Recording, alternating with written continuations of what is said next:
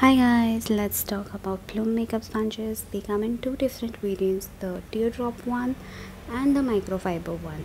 The teardrop one absorbs quite a bit of product but gives your skin very skin-like natural satin finish, whereas the microfiber one gives your skin quite full coverage matte look because the squishy one absorbs quite a bit of product, whereas the fuzzy one, microfiber one, doesn't absorb much of the product, which makes it very convenient because you even use literally less product, so it's cost effective as well.